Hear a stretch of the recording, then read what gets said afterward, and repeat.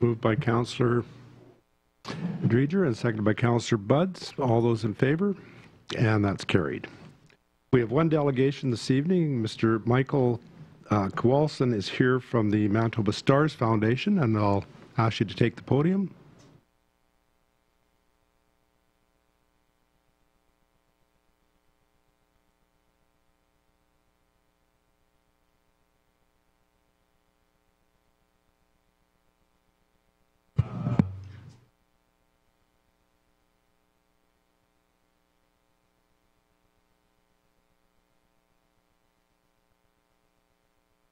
The beginning part of the presentation, and I'll finish off. So. Thank you. Good evening. It's a privilege to be here to speak with you tonight. I just wanted to bring you an update on what's happening with the STARS program in Manitoba, but also in your community here in Portage. Just wanted to talk to you about the STARS program. STARS stands for Shock Trauma Air Rescue Service. It's a helicopter emergency medical service system that's a non-profit charitable organization that we've been in existence since 1985, and we've flown over 39,000 missions across 3 provinces since then. We have 6 bases, 3 in Alberta, 2 in Saskatchewan, 1 here in Manitoba, and we do on average 2 missions a day here in Manitoba.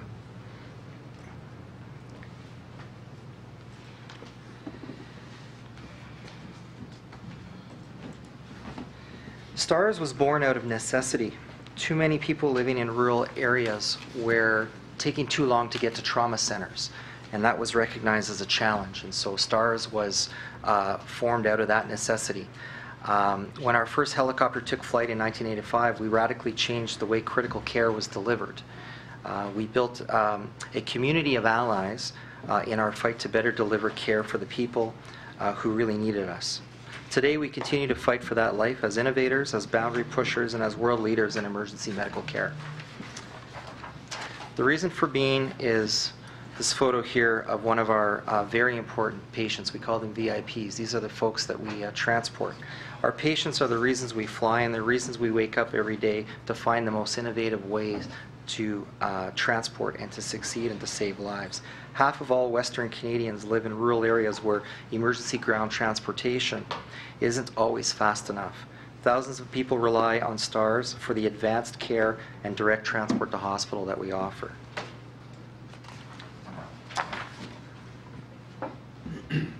On board our helicopter, there's a team of flight paramedics, flight nurses, flight physicians, and behind the scenes we have engineers and we have pilots who keep our aircraft in the air, all working towards one cause and one goal, and that's the patient. A little bit about our history, and as I said earlier, we started in 1985, and it was members of the Lions Club that came together with some of our physicians who had identified the problem with getting patients to trauma centers. And so the first STARS helicopter was actually known as the Lions Club Air Ambulance. And it was very grassroots back then, and that was the start of our foundation. We were all volunteer, and STARS grew, and the demand grew. And in 1991, we opened a base in Edmonton, and then we opened one in Grand Prairie, and then in 2011, we finally came to the other provinces in Manitoba and in Winnipeg, and then Regina and Saskatoon. Slide. So as you can see by the map there, we are covering out of those major cities across 6 bases across 3 provinces. The base in Winnipeg sort of covers that area you see in the circle. So basically south of the 53rd is where STARS responds. So from Swan River south, encompassing the 3 southern borders, is our core area. In 2012, we signed a 10-year service agreement with the government of Manitoba to provide a permanent base here in Manitoba. This past year, we flew our busiest year ever, 720 missions in the fiscal year, and that's added to a total of over 2,600 missions we've done here in Manitoba. These are the list of communities we went to this past fiscal year. It's published on our website, and you can see that Portage la Prairie is one of our highest frequented communities. It takes, on average, about 21 minutes to get the helicopter into your community from our base located at the International Airport in Winnipeg. These images show just some of the scenes that we've attended here in Portage la Prairie. The top left there is off of Trans-Canada. I'm sure you all recognize the hospital. That's one of the visits we were making before there was progress towards the build of a helipad, and then other photos display our interactions with your local paramedics. In 2016, the HSC helipad opened, and that was really a game changer, and especially for the time savings that we offer this community here. 80% of our transports go to the Health Sciences campus, and it's really benefited in terms of transport time. Some of the innovations that we're able to do through the work that our foundation and our fundraising efforts do that keeps us cutting edge is this Blood on Board program is one of the examples. We're actually carrying 2 units of blood on board the helicopter. We're the first and only vehicle of its kind in Manitoba that's doing that. So we're able to do blood transfusions on the side of the highway for people who need urgent blood. One of the other initiatives is the use of our night vision technology. We've been doing this for about 15 years now. We were the first civilian aviation agency to do that. That allows us to fly safely at night, and we can have our mission profiles day or night because of the use of this technology. An example of what the night vision goggles do for our pilots is featured on the next slide, where you can see we're approaching a community. The image to the left is without that technology. The image to the right shows you how much more it's enhanced. So that allows us to provide that good service. The last of the innovations I want to share with you today is very new. In January, we began doing ultrasound. We trained our nurses and paramedics to do what physicians would typically do, and that's an ultrasound. And we're able to do that in the back of the helicopter, identify any emergencies, and be able to govern our care based on that. So these are just some of the examples of the innovation that STARS is doing these days, and I just wanted to share that with you. This next program is, you might have seen our bus in your community. This is a mobile education program. This is a high-fidelity human patient simulator that's on board this bus, and it comes to your community and it trains doctors, nurses, paramedics, and that's part of our human patient simulator program. We have to date trained over 2,700 medical professionals in this province. And we visit on average about 40 communities a year. We will be in Portage la Prairie on Thursday, again for another wonderful visit with your staff here at the hospital, and again in May. This program is offered at no cost.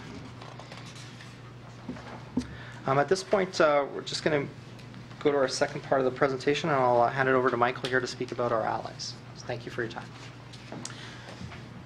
So our funding model is unique across Western Canada. STARS is funded by a mix of government funding and supported government keeps us in the air. However, the innovation and the stability of the program is funded by individual donors, corporate business community, volunteers, and municipal support from municipal governments across Canada. When you support STARS, you're riding along with us on every mission. You put the most advanced tools in our hand, and the support from our communities helps fund the type of innovation that we're able to carry out. We have 2 major fundraising events in Manitoba. Some of you might have heard of our Rescue on the Island, where we take a group of 8 or 9 prominent citizens from across the province, and we take them to an island up in the White Shell. And Mayor Ferris, some of your colleagues have been on that, and we bring them back when they've raised $50,000 or at the end of the day. And usually their communities rally behind that, and it's a fun event, and they get to see some of the stuff that goes on every day that our crew deals with. The second, and one of the reasons we wanted to come tonight was to bring you up to speed on this. May 16th and 17th is our first annual STARS Critical Care on the Air Radiothon, and we are growing this event and introducing this event in the communities of Portage la Prairie, Morden Winkler, and Steinbach. All three areas are high volume flight locations for us, and so we thought that this was we have very good community awareness here, and so we thought that this was a good start for us here in Manitoba. Every dollar raised in Manitoba stays in Manitoba to support the Manitoba program. Well, we do have a service agreement with Winnipeg Regional Health Authority that provides the annual funding.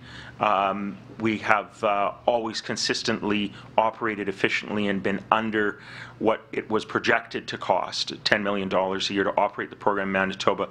We've been significantly under that, in community, individual, corporate, municipal support helps, like I said, the stability of us not having to rely on one funding source.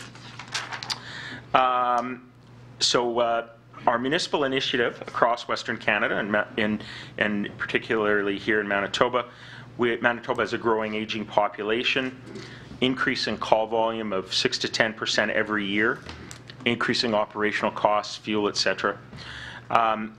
STARS is really part of your emergency protective services right here in Portage la Prairie. We keep your community safer by reducing risk and mitigating challenges with chain of survival partners. When we transport a patient to Winnipeg, we keep your ground resources here on the ground in the community. We support rural healthcare delivery by increasing access for rural Manitobans to state-of-the-art medical treatment, enabling local emergency medical providers to remain in their community instead of traveling with patients long distances to urban hospitals. So a little bit about your community, just to wrap up.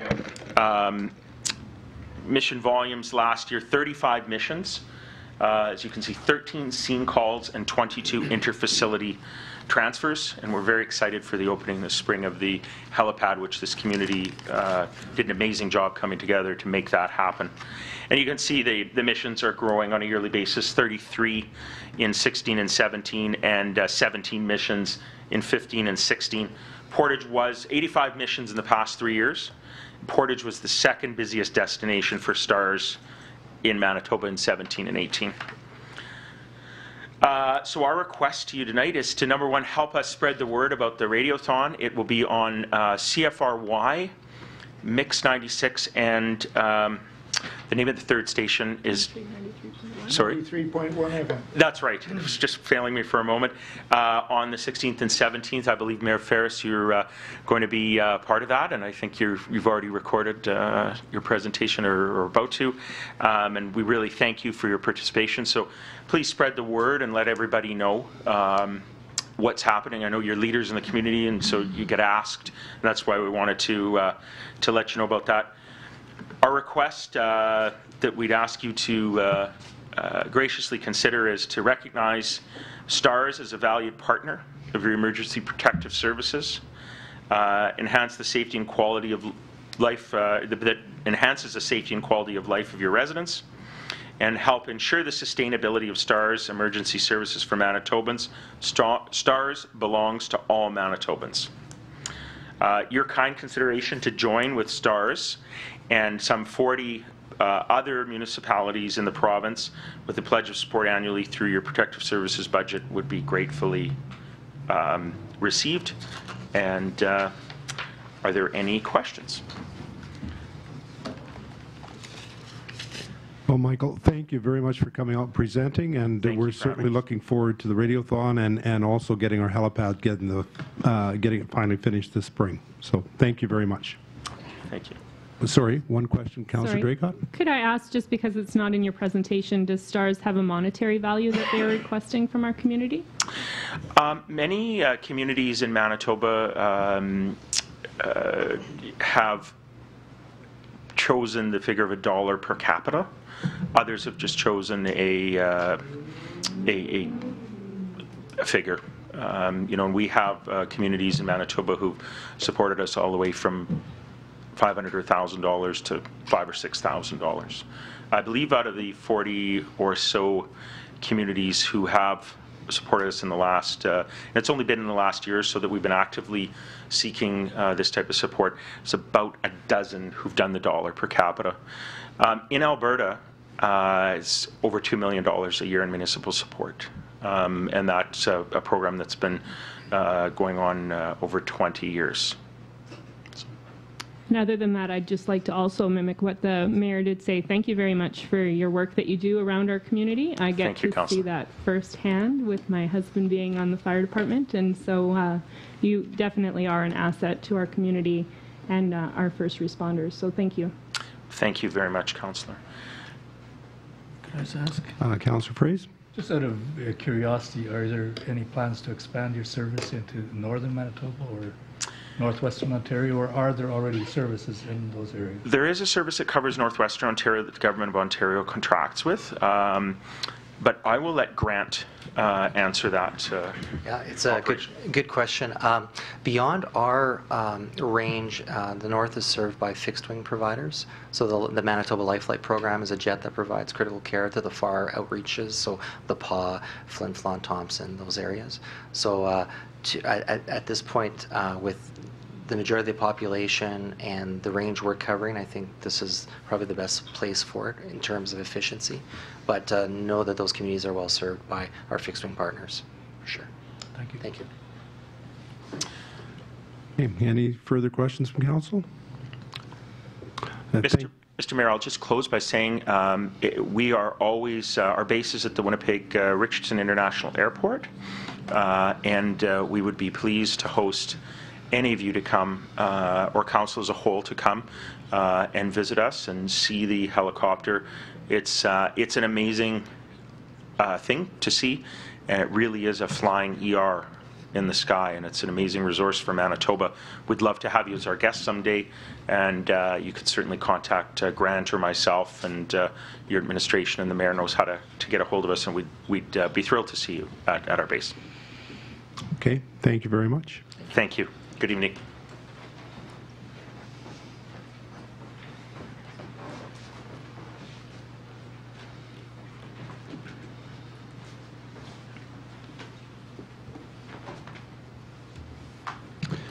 Okay, we'll open the public hearing for tax levy bylaw 18-8671. Is there anyone here to speak in favor or opposed to the bylaw? Mr. Knott? And then we've got another speaker, Mr. Maxwell. Mr. Knott first. Mr. Mayor, councils, thank you for allowing me to speak to a tax bylaw. Late last year, council passed a motion which stated that not necessarily the lowest bid would be accepted for any tender. In this coming financial plan, there's quite a few $1 million available for structural infrastructure works.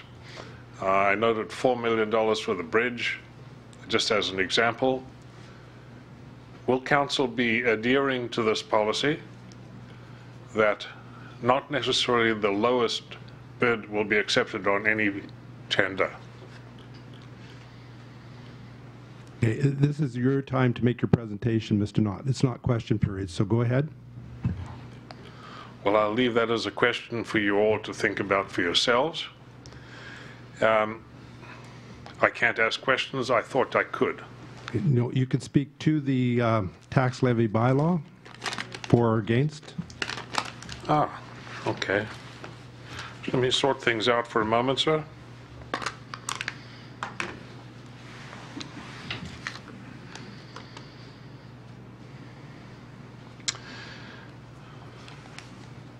Put in the newspaper as a public notice regarding the 2018 financial plan. Council will hear any person who wishes to make a representation, ask questions, or register an objection to the financial plan. I can't ask questions, that's fine. I thought I could from the notice to the public.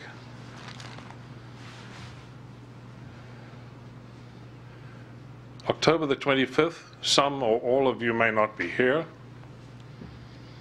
as your legacy,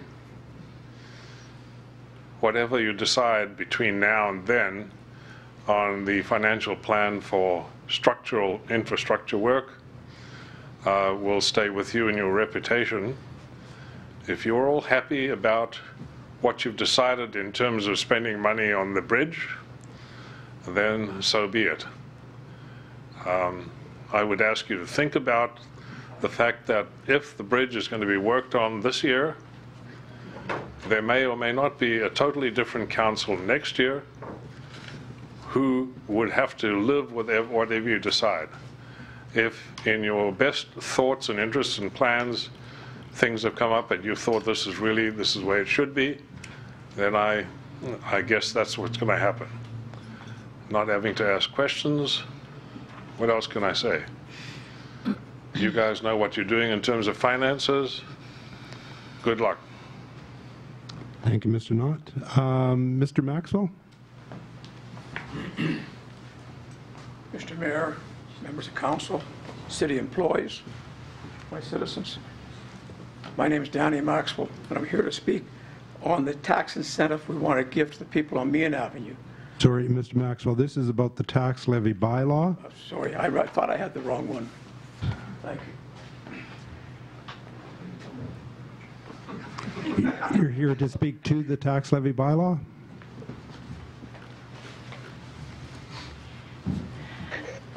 I'm here to ask why, after advertising that in the public notice for this meeting, it specifically said questions could be asked, why are you now refusing to let citizens ask questions when that was in your public notice?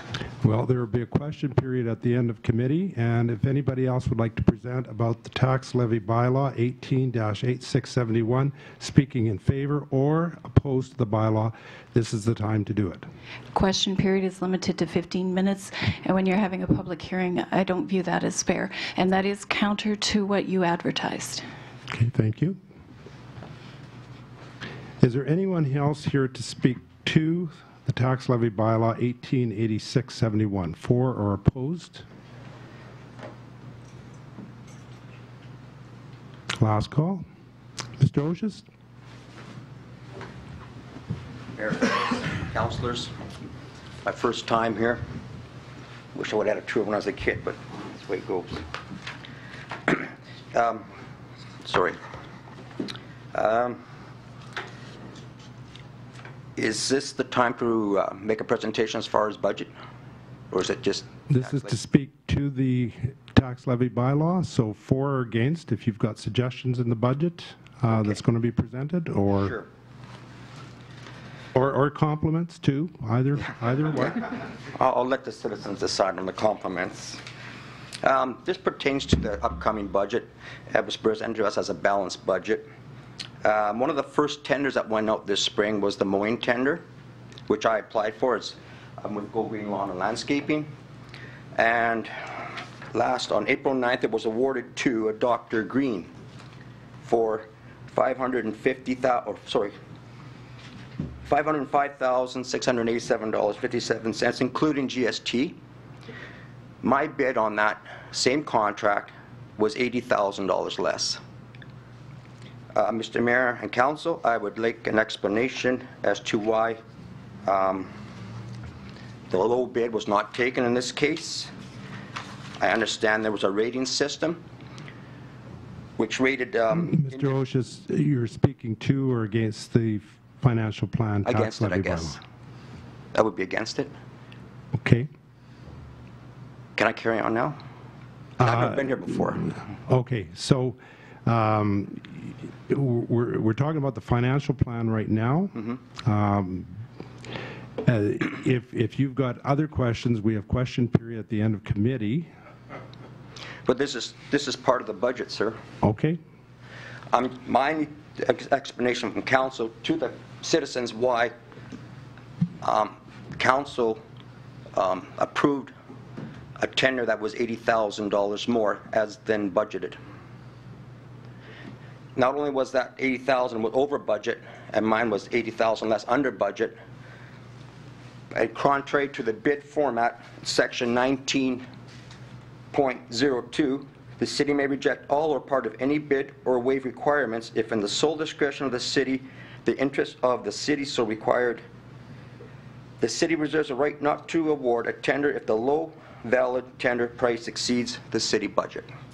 Can I ask why the budget, I mean the awarding of the tender, $80,000 more, was not rejected, and why is it put into budget? Yeah, Mr. Oshis, that's probably better for question period. Right now, you're presenting on the budget. Okay. You're telling council what you think of the tax bylaw. That's what I'm supposed to be saying? That's what this hearing is for. But later on, we have question period after committee. Then I can wait for later? Sure. Okay, that's fine. Like I said, I haven't been here, so. That's fine. Is there anyone else here to speak to the tax levy bylaw 188671? For or against? I'll entertain a motion to close the public hearing. I'll move to close public hearing for tax bylaw 18-8671. Moved by Councillor Budds and seconded by Councillor Draycott. All those in favor? And that's carried. All right, the first item that there's a couple of reports here in PDF format, but the one that I'll be drawing attention to for the first for council's consideration is the actual presentation. So it is yeah, it's up on the screen there now. So it's our 2018 financial plan in the summarized format in several slides, which I'll walk through and obviously answer any questions. This is the final document, and kind of the plan is something that captures all of the work put forth in previous discussions we've had. Hold for that. No, you can. Yeah. Previous discussions that we've had with regards to our budget and our debt management plan, our capital plan. Then we waited to see what was happening with the school division. We received that, and finally we have to submit our financial plan to the province of Manitoba, and that is what we're doing here tonight. So again, multiple documents put forth into one final document, being our financial plan. So I'll just start with our planning cycle. This has not really changed a whole bunch, and just outlines to everybody exactly what the city and all of the teams that contribute to the budget and the planning cycle do and when they do that.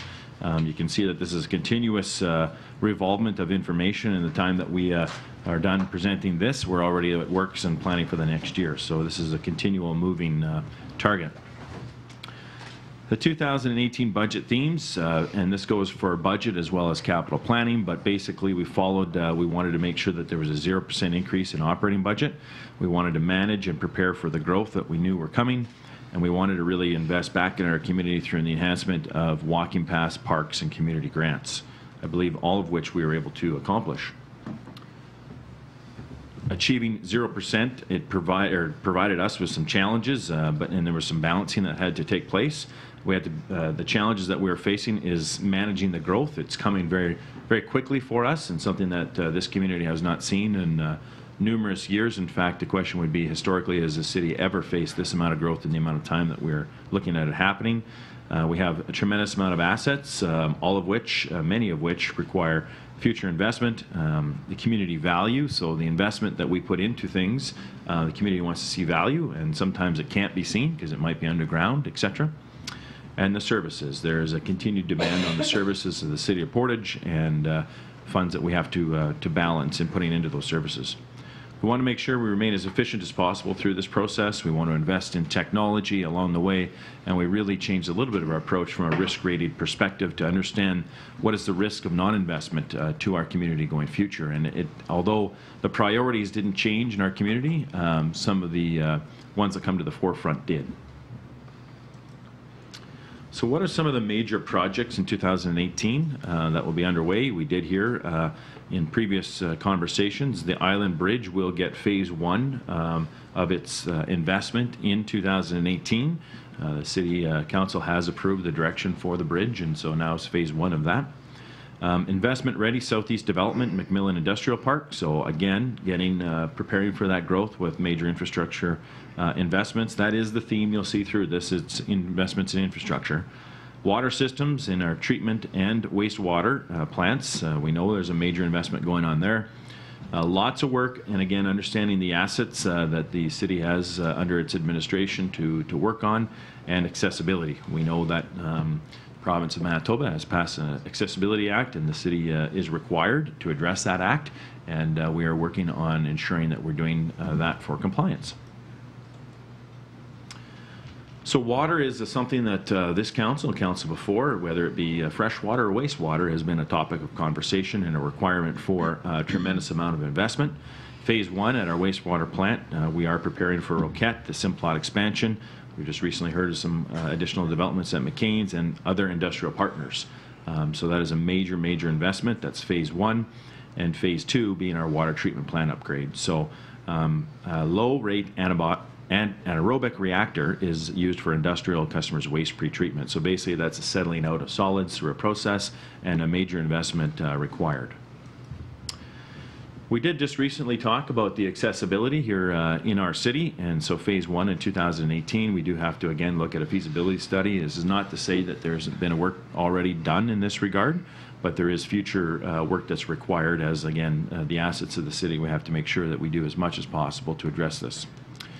Phase 2 in 2019 is actually, again, looking at the City Hall. This has been an item of conversation for quite some time in terms of accessibility, but we do have to take a look at what options there are for this building and how we can make it more readily accessible.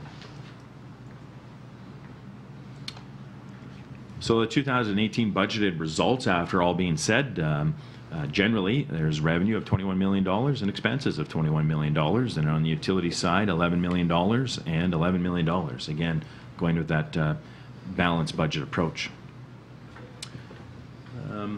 May need to just boost up the size of that just for citizens to kind of view, but the representation is in a pie chart on where revenues do come in.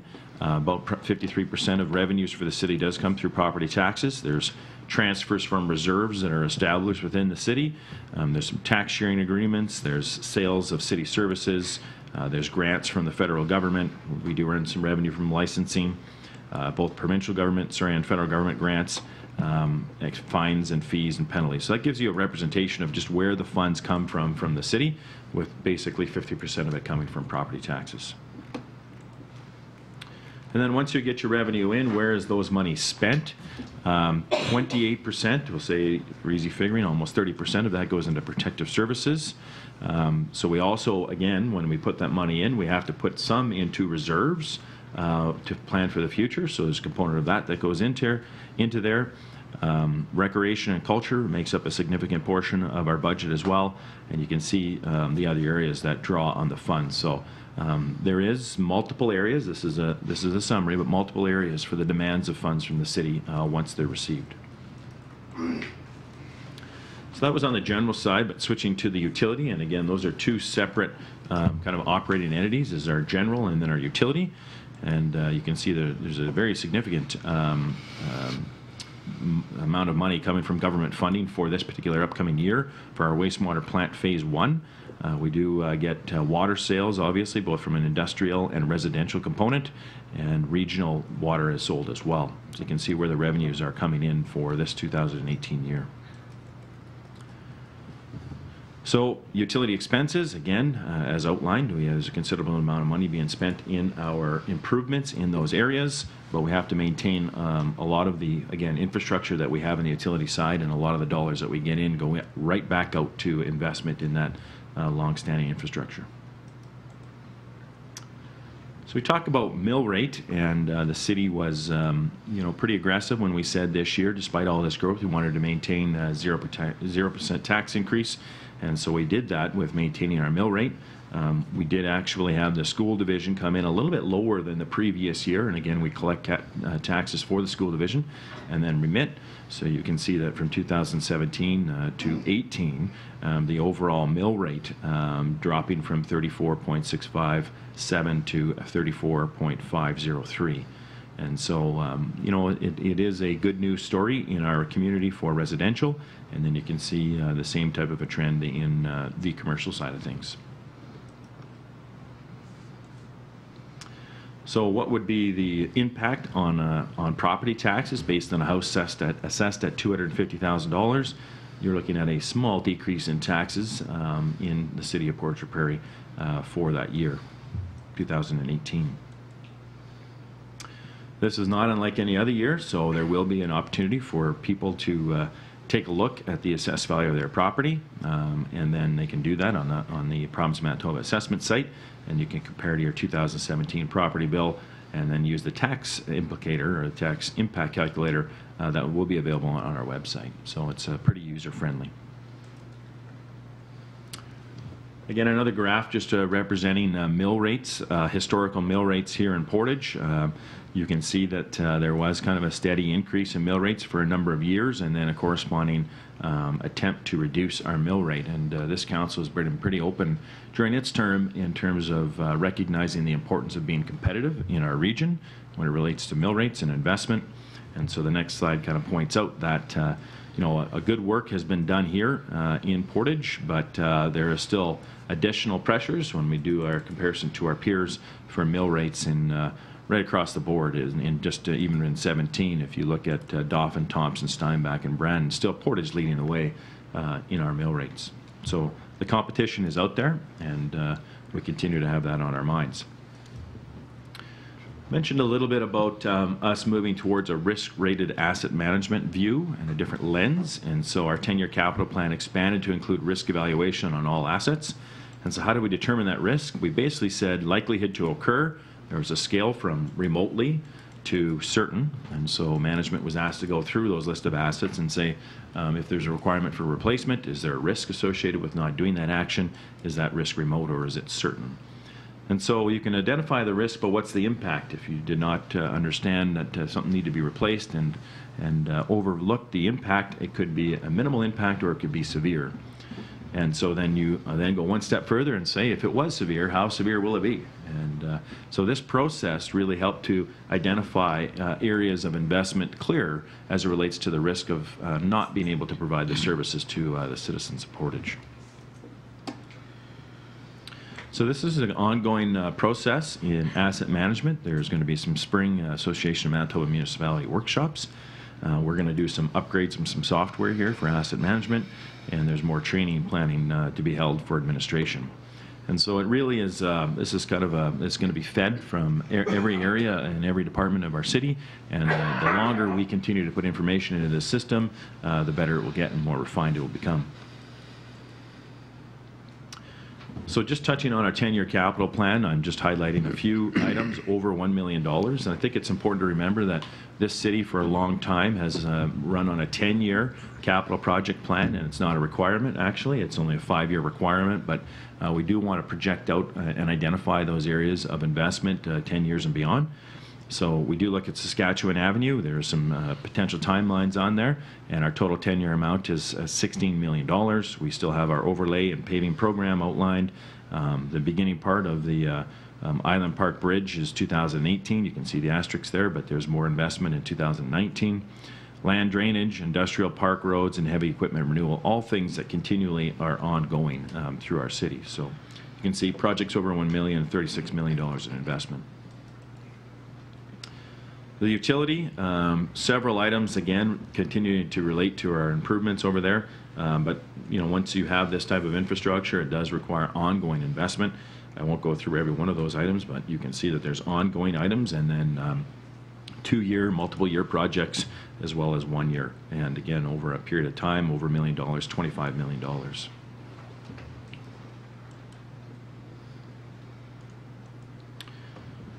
As noted, in 2018, 10-year capital plan has been expanded to include all assets. The impact is capital assets or asset groups that could require replacement in 2029 and beyond.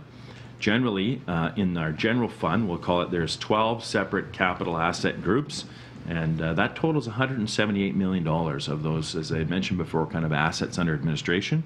And a utility fund, we've narrowed that a little bit, but there's still kind of 10 separate distinct capital groups, totaling $537 million in assets. And so that does exclude the ongoing enhancements of the wastewater treatment plant. So when you look at it through that lens, there is a tremendous amount of infrastructure required for continual improvement there, both on the general and the utility side. So So I have included our funding for our 10-year capital plan, and so again, I won't go through those all, but it does show that there is reserve withdrawals. There is some debenture borrowings through that 10-year plan, and the areas where those items are going to be spent on. So you see general infrastructure, equipment replacement reserve, that type of stuff. So we are putting money away, and then we have to access those reserves when the spending is required.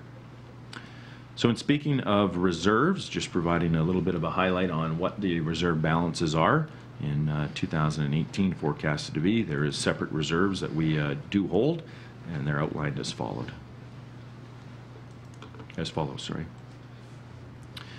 So one would still wonder, what does that do for outstanding debt here at the city? There is a reduction of almost $900,000 between 2017 and 18. You can see that there's both general and utility. There's no new debt to be assumed by the city in 2018, and our annual debt payments are approximately $1.8 million. $1.3 million of that is principal, and about $500,000 is interest. So all being told, the city is in good shape to deal with some of the growth that we'll be facing in the near future. So again, there's additional information on our website, the tax impact calculator, our complete financial plan, the budget speech that I'd outlined some time ago, which is inclusive of our 2018 grants. So that concludes the presentation portion of the, and I will move into kind of the more administrative document.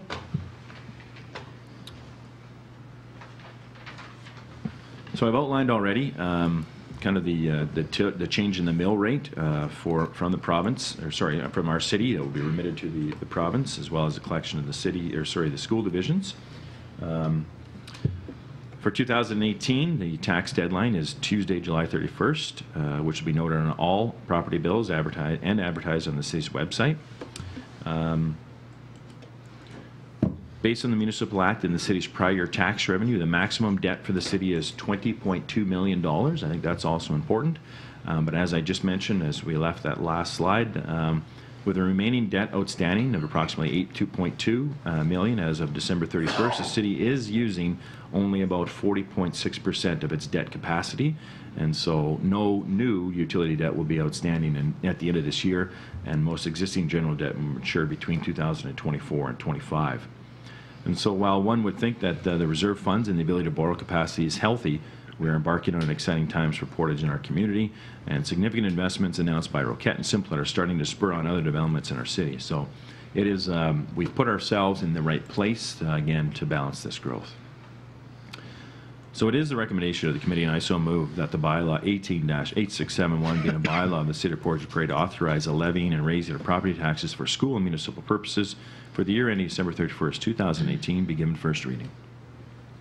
Moved by Councillor Budds and seconded by Councillor Wall. Questions or comments on the motion?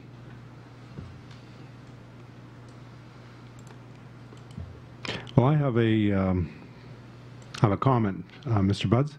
I just want to thank you, and I want to thank administration and the council for all the work that's gone into this. This was a course that was set a number of years ago, 3 or 4 years ago. I think people have heard me talk about the mill rate, and I've certainly heard about it over the years from business people and others in the community, that we have the notoriety of being in the top third, not in a good way, in the province as far as mill rates goes. So this will take us to a point where we're actually reducing the mill rate, making us more competitive, and certainly getting us ready for the growth that we're not just anticipating, but which is actually underway. So again, I want to thank, I know a lot of hard work went into this by administration, and I want to thank the administrative team and yourself and council for this.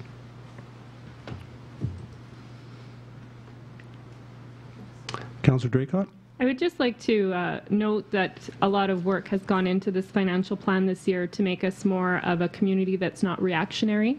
And so that's a very positive step in my point of view from our administration and our financial team, just to make sure that with the growth that we are anticipating to come to the city and we are seeing happening already, that we don't get ourselves in a point in a couple of years down the road where we wonder how we're going to pay for things.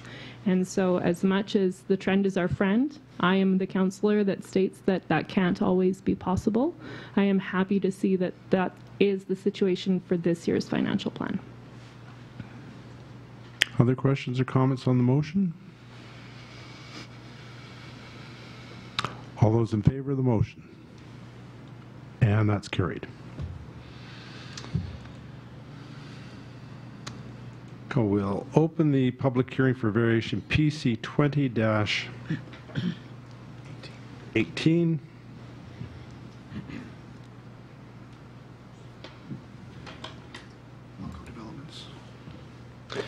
Melco Developments Limited. Is there anyone here to speak to the hearing from Melco Developments?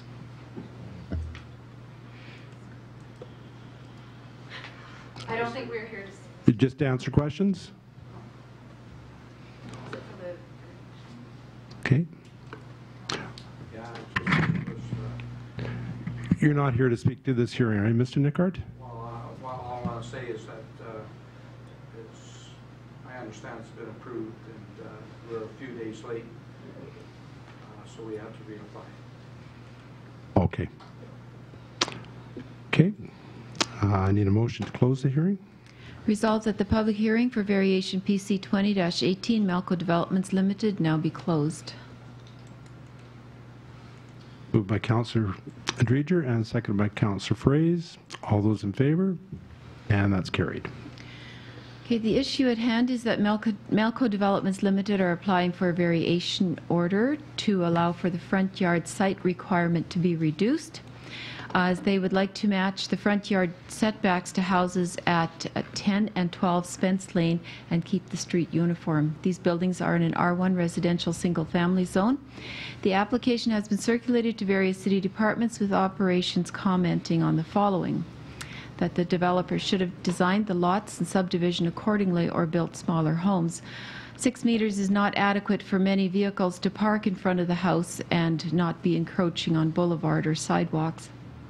The application applied for and received variation order PC 8-17 that has since expired. The applicant would like to apply for the same variation again. The minute reference number 2017/0040. The applicant has also applied for and received a similar variation order PC 4-18 this year. Minute reference number 2018/0023. Public notices have been sent to all property owners within a 100-meter radius. It is the recommendation that the Council of the City of Portage la Prairie approve the variation request of Melco Developments Limited to vary the front yard site requirement of 7.5 meters to be reduced to 6 meters at the property known as 6, 8, 14, 16, 18 Spence Lane, which is legally described as lots 1, 2, 5 to 7, Block 3, Plan 53601, Parish of Portage la Prairie, and I so move. Moved by Councillor Dreger and seconded by Councillor Buds.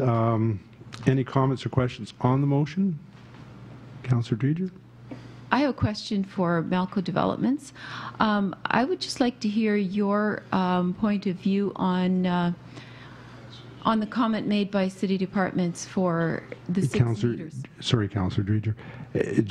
It's questions for members of council. Okay. This time.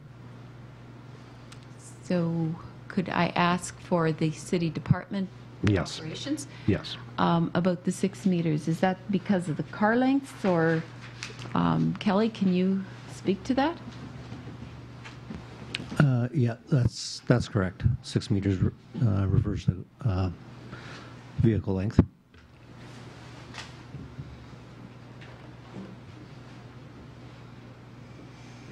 Any other questions or comments on the motion?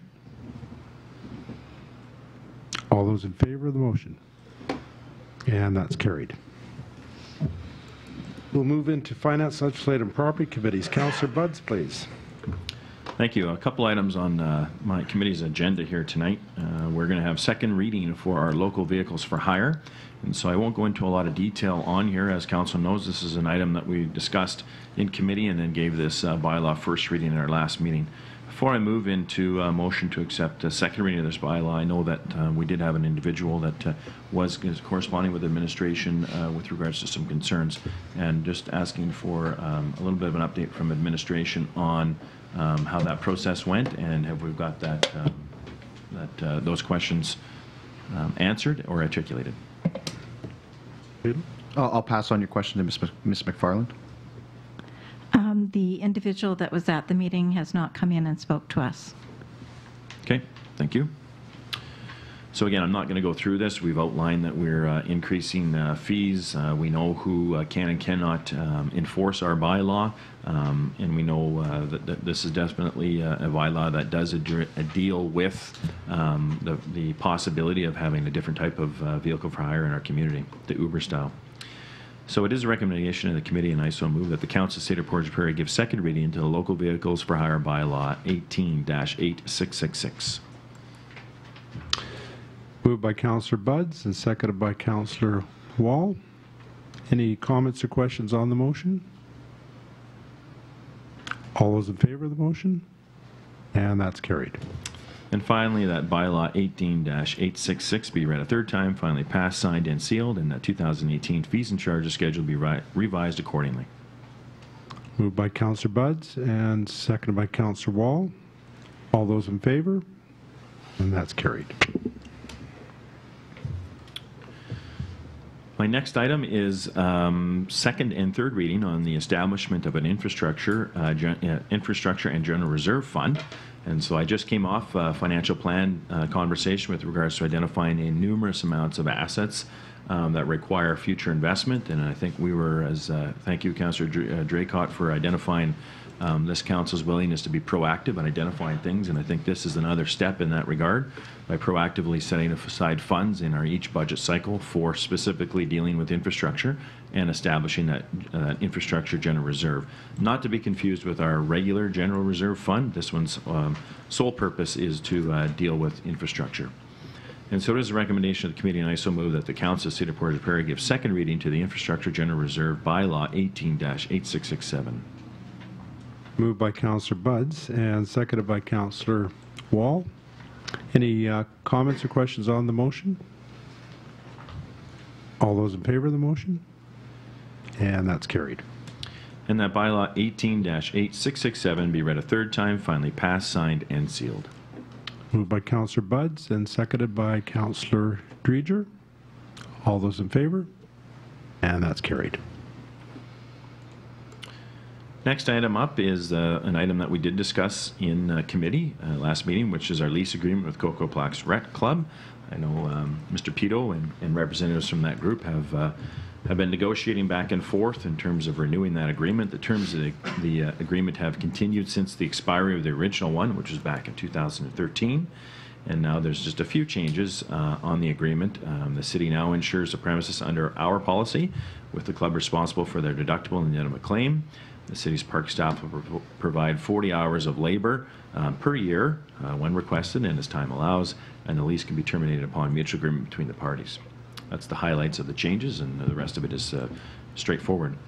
It is a recommendation of your committee, and I so move that the Council of the City of Portage la Prairie approve the lease agreement with the Cocoa Plaques Community Club Incorporated for 10 years, starting on May 1st, 2018, and expiring on April 30th, 2028. Moved by Councillor Budds and seconded by Councillor Fraze. Any questions or comments on the motion? Councillor Draycott? Just in regards to the 40 hours of labor, was this something that we were able to combine with our new position that operations put in place last year, Mr. Braden?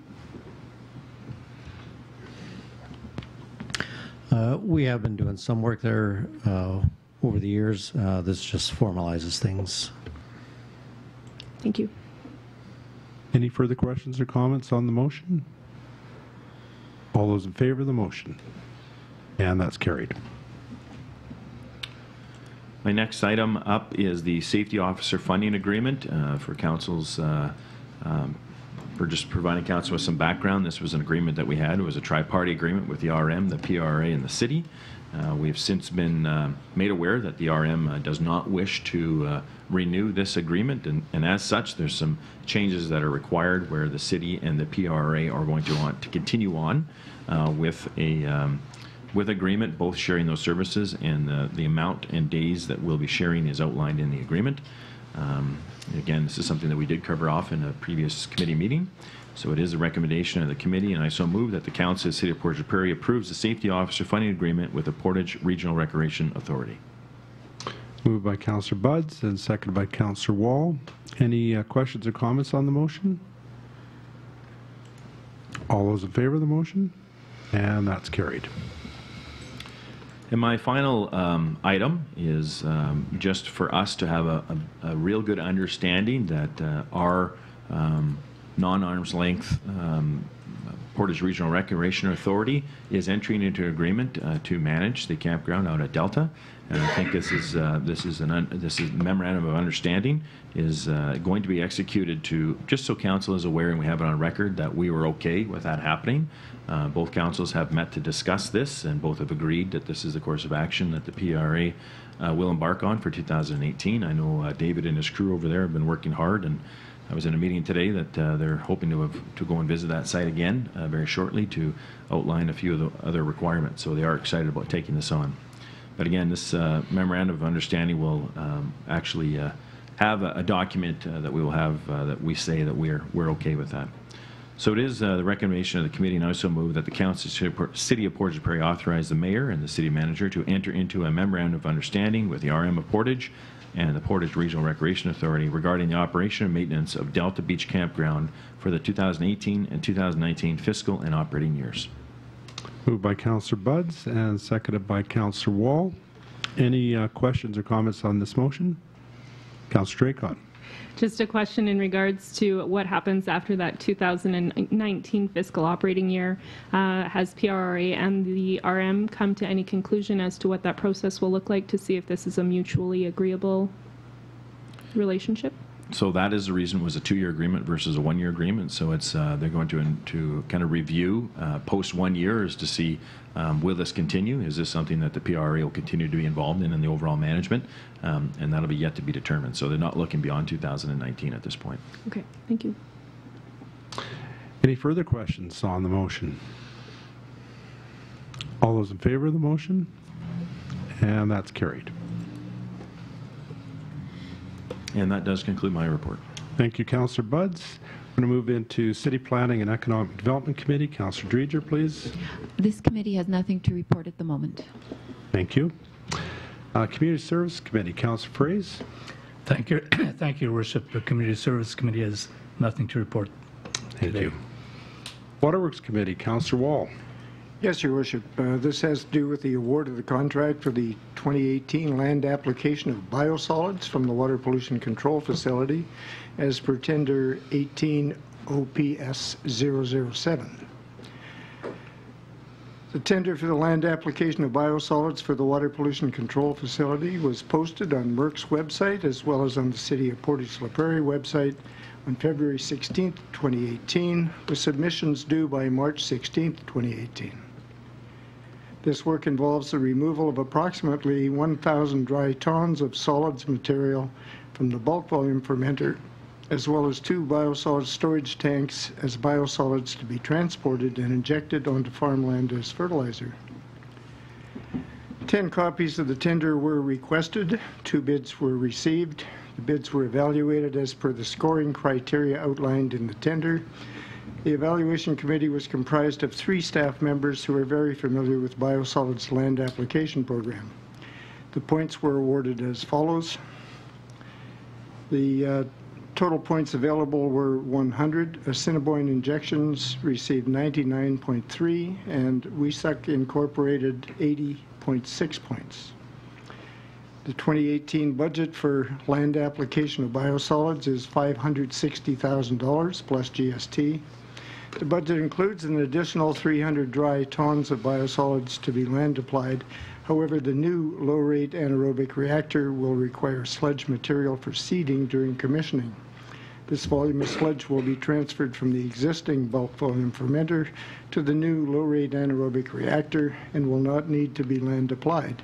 This volume was removed from the tender, and the tender specifies that volumes are estimates and are not guaranteed, with the actual volume of biosolids to be removed will be determined once storage tanks are emptied. Assiniboine Injections received the most points and has been determined to provide the best value for money. Assiniboine Injections Limited has been the provider of biosolids land application services for the City of Portage for over 15 years, and administration has been satisfied with the quality of service that's been provided. The recommendation is, and I so move, that the Council of the City of Portage la Prairie award the contract for the land application of biosolids for the 2018 season to Assiniboine Injections Limited for a total contract price of $403,920 plus GST. Moved by Councillor Wall and seconded by Councillor Dreger. Any questions or comments on the motion? All those in favor of the motion? And that's carried. We also have an annual report from the Wastewater Division for information. And in going through that report, it's quite apparent that it's been a challenging year at the wastewater facility with very high solids coming from industry. They did, however, manage to take one sequencing batch reactor basin down for repairs this year, for inspection and repairs, which hasn't been done in several years and is quite necessary. That takes about 25% of our treatment capacity out of availability for a period of time. But they coped with that rather well, and also had some challenges in staffing with people leaving, a death of one of our members of the facility maintenance crew. And overall, I'd like to commend the staff and management of the Water Pollution Control Facility on achieving very good treatment results with all the challenges they had to face. And that's all I have this evening. Thank you, Councillor Wall.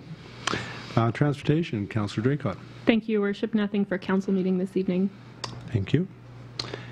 And Public Safety, Councillor Fraze for Councillor Espy. Yes, thank you, Your Worship. The issue that we do have tonight is the updating the City of Portage la Prairie Emergency Preparedness Bylaw.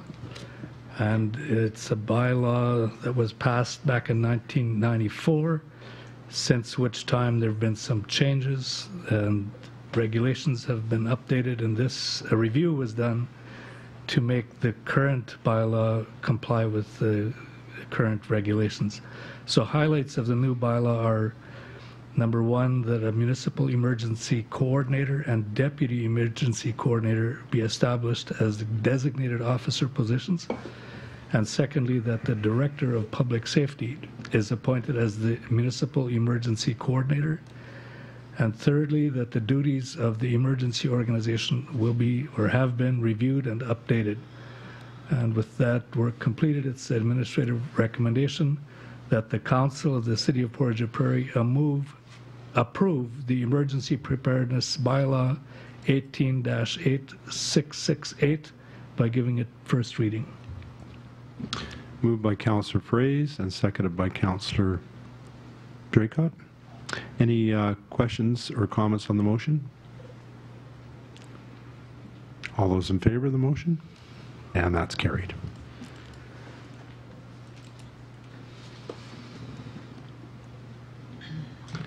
And that concludes the public safety report, Councillor Fraze? Yes, that concludes public safety report. Thank you. We have no deferred business. However, we do have some new business. Zoning bylaw amendment, PC 1618 and bylaw 188680. This is for first reading. Councillor Dreger, please. Thank you, Your Worship. The property in question here is Lot 7, Block 6, Plan 1657. This is the corner of Bridge Road and Henderson Drive. Council considered and carried a request for variation a number of meetings ago, and this time this section of land is coming to us for a zoning amendment. The owner would like to rezone the property from an R160 residential family to an R2 residential family. And this application has been circulated to the or will be circulated to the province for review and comment after first reading. So what we're doing tonight is giving this first reading. And first reading of bylaw number 18-8670 will commence the process as defined in the Planning Act. The recommendation on this is that the Council of the City of Portage la Prairie give bylaw number 18-8670 first reading, and that public notices as defined in Section 168 of the Planning Act be circulated. Moved by Councillor Dreger and seconded by Councillor Buds. Any comments or questions on the motion? All those in favor of the motion? And that's carried. Next item of new business is Erickson Heights Development Agreement. This is Finance and Properties Committee. Councillor Buds, please. Thank you. So our issue here tonight is to approve a development agreement with Erickson Heights Limited. So just providing some background, and at the September 25th, 2017 meeting, Council approved a purchase agreement with Erickson Heights Limited for a 6-acre parcel in the southeast part of the city, being part of Block B, Plan 35396. In order for Erickson Heights to proceed with site construction, a development agreement is required between the city and the developer. So that is what we're doing tonight. This is what the development agreement provides for. It provides for a 2-phase plan with construction beginning on the west side of the land in the first phase and the east side in the second phase. The city to amend its zoning bylaw and development plan to rezone the land from agricultural to residential multiple family. Requires the developer to apply for a development permit and pay all fees determined by the 2018 fees and charges schedule. It also ensures that all costs incurred to be the responsibility of the developer. Construction will begin on property 1 by April 20th, 2019 and be completed within 16 months, and begin on property 2 within 5 years of the agreement being executed and completed within 18 months. And any sale of that property by the developer would be negotiated with the city first. The Municipal Act and all relevant bylaws and permits processes will be adhered to. So those are the things that are covered within the development agreement. It is an administrative recommendation. I so move that the Council of the City of Portage la Prairie approve the proposed development agreement with Erickson Heights Limited. Moved by Councillor Buds and seconded by Councillor Wall. Any comments or questions on the motion? All those in favor of the motion? And that's carried. Next item of new business is bylaw 18862. This is for tax incentives. This is first reading. Councillor Buds, please. Thank you. Again, the issue here now is to determine whether tax incentives should be provided to the developer owner of rolls 362800 and 362820 of the development that we commonly are referred to as Meehan Estates. And so again, I'll provide some background here. Meehan Estates and Vinell Holdings Partnership, referred to as Vinell, made a presentation to City Councillors after our last council meeting. Vinell is proposing to purchase roll 36280 and 36280 and build 4 32 multifamily buildings and 4 12-unit condo life lease buildings. Vinell is an experienced property developer and a licensed multifamily condominium property management firm with operations in Brandon and Thompson. The build schedule is compact, with 2 32 multifamily units commencing in mid-2018 and projected to be occupant ready by September and December of this same year. Further, 2 12-unit condo life leases will commence building in 2018 with a longer period to occupancy ready by March of 2019. The condo and life lease units are expected to be located on top of a parking garage, which requires a longer build period, and a variation will be required for their building site, which is zoned C2, designated commercial. The multifamily property building is appropriately zoned R3, and all buildings are expected to be 3 floors in height. In order to build and rent housing at a reasonable rental rate, tax incentives have been sought by this company and Meehan Estates, with the owner selling this property to the developer. Again, the multifamily units will be 2- and 3-bedroom units.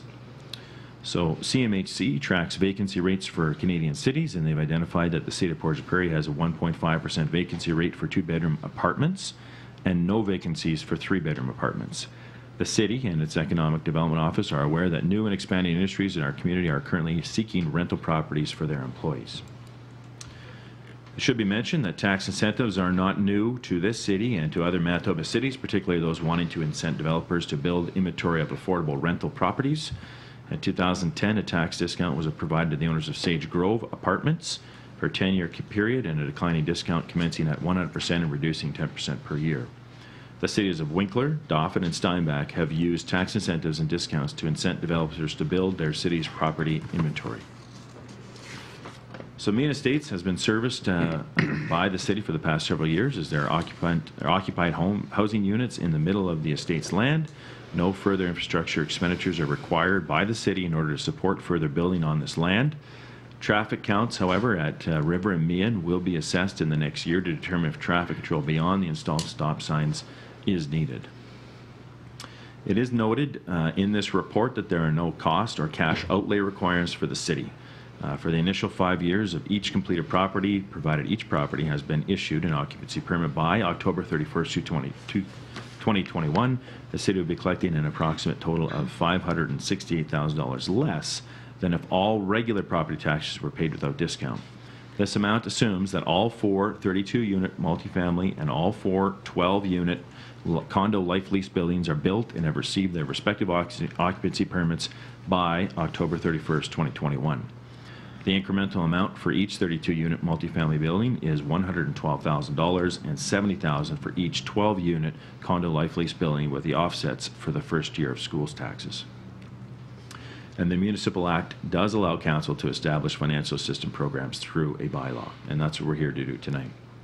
So it is a recommendation that that bylaw 18-8672 be provided a tax incentive to Vinell Holdings Partnership on a maximum of 4 32-unit multifamily buildings and 4 12 condo life lease buildings for any of these buildings built and receiving occupancy permits by October 31st, 2021 for a 5-year term, which provides a tax incentive in year 1 of occupancy of 100%, 80% in year 2, 60% in year 3, 40% in year 4, and 20% in year 5, with regular property tax payments commencing in year 6 and forward. Be given first reading.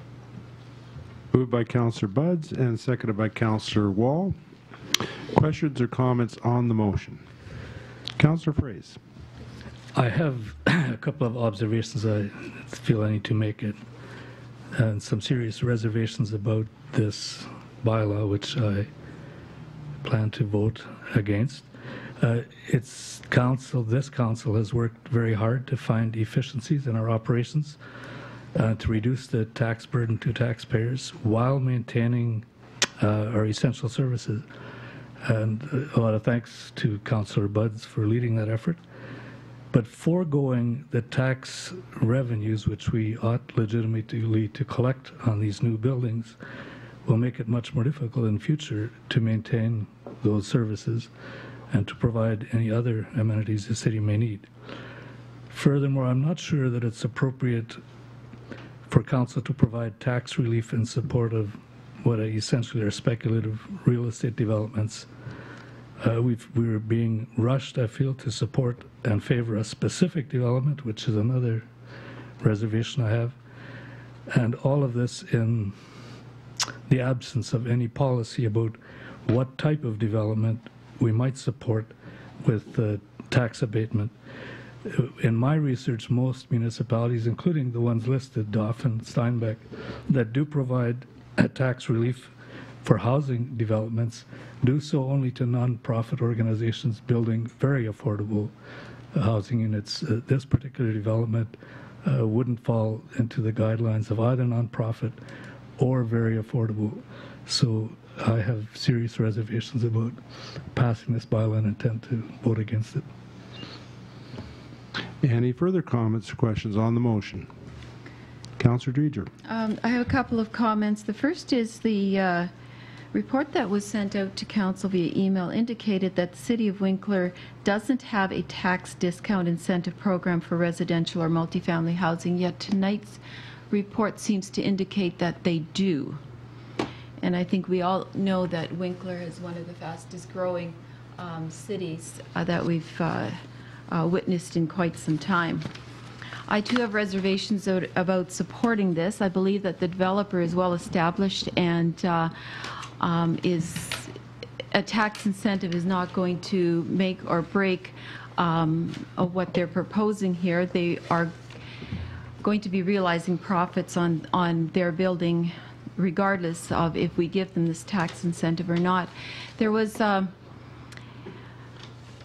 amount indicated at the very end of the report that the city would be collecting an approximate total of $568,000 less than if all regular property taxes were paid without discounts. In the past number of years, every time we've met for budget, we have been told that every $100,000 indicates 1% of taxes. And so this indicates to me that we're losing 4.5% of taxes by giving this incentive.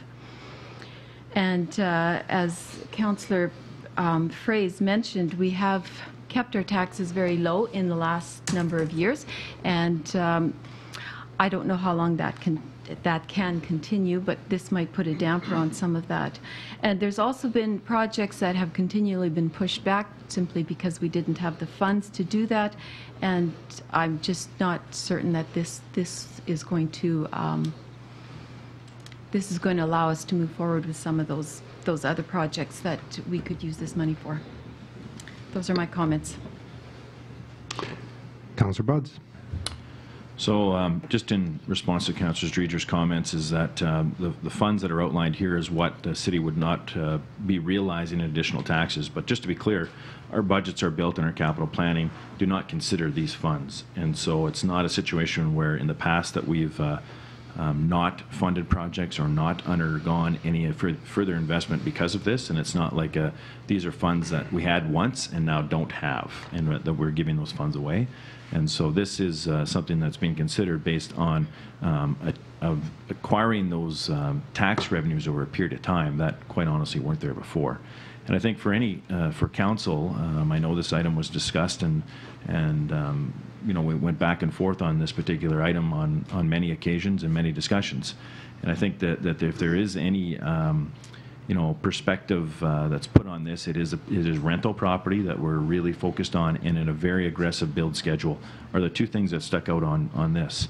The other item for me, and I think I don't want to speak for all the rest of council, but I can tell that we have to be very careful as a council and have to be understanding that the issue of precedent. And so we've talked a little bit about precedent that's happened in our city, some of the comparable cities, but I think I was speaking in my financial plan outline about what our city is focused, or what we're experiencing. And this city has not seen this type of growth ever. Quite honestly, and that goes from commercial development, for real estate and development, for rental development. And so we as a council have to be very prepared to deal with this and potentially more asks. And so the only thing I would say is, if this is supported tonight, that we have to have our minds open for the potential for additional asks of this city for graduated increase in revenue over a period of time on very significant investments. Further comments or questions? Councillor Wall. Yes, I'd like to agree with what Councillor Buds has said, and I'm looking forward to the $568,000 in tax revenues in years to come. We can certainly use it. Thank you, Councillor Wall. Councillor Draycott, did you have a question or a comment? I guess my comment to other members of council would be that this is a very aggressive build. We can see that that's a very aggressive build, which is part of the allure of it, I think, for this council, is because of what Councillor Buds is talking about. We have a need in our community, not only for our existing residents, but for those that are coming in to do work in our community and those that will stay. Myself, what I see as a cost to the city, if we were to go ahead and approve this bylaw and provide this tax relief over a 5-year period, is nothing. The cost to us is nothing right now. Currently, we're not looking at increasing our services to our community in terms of protection or anything along that lines to address this particular development that we are looking at, any more than we would for any other development that happens within our city at this point in time. It might be that we get to the point where we have to consider our emergency services or our other services that we provide to our community and have tax increases as a result of that. However, this is a very short period of time with an aggressive build. So This will be coming to our city if we approve this, and there's a little bit of a tax relief, but for years and years to come, there will be taxes that are going to be paid by these developers in order to have their establishment within our city. So along the lines of what Councillor Buds was speaking of, precedence is something that we consider when we make decisions within our community. I don't think that it's something that I would be opposed to hearing from other developers either if we are looking at the same type of development, some aggressive timelines, because this is a need in our community, which in the end has no cost to us to go forward with this. Okay, thank you, Councillor Draycott. Councillor Fraze? Could I make a quick response possibly to two things? One is the idea Councillor Buzz raised that there has never been an aggressive time of building in Portage. That's historically not accurate. There certainly were boom times in this city's past, some of them fueled by land price speculation with disastrous results. We need a longer view of history, I believe. The other point is that growth is never free. It's every time you add people to a city, you increase the costs of doing business, the cost of increased traffic on the road, the cost of more books borrowed at the library, more visits to the pool and the park, and so on. More, you can't have growth without expecting costs to increase, and we need to collect the taxes exactly to cover those increased costs. You can't necessarily allocate them prior to expending them, but every time there's growth, there's cost. It's automatic, guaranteed. Okay. Further questions or comments on the motion? Well, I would like to speak to the motion, so I'm going to ask Deputy Mayor Buds to assume the chair.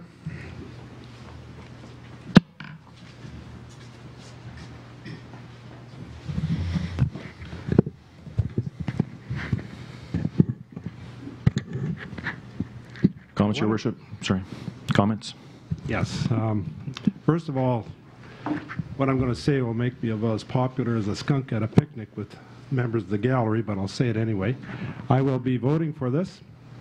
I would love to be able to take the position Councillor Fraze and Councillor Dreger have taken, but I can't take that. We have a number of times in our history when we've used incentives. One of the few levers that municipal government has is taxes, as far as encouraging or discouraging certain types of development. And I can tell you right now, our vacancy rate for rentals is running at 1.5% for 2 bedrooms, 0% for 3 bedrooms. Ironically, about 3 o'clock this afternoon, I had a call from a lady desperately looking to rent someplace. I couldn't send her anywhere. I said, have you talked to Manitoba Housing? She'd already talked to them. They didn't have anything then.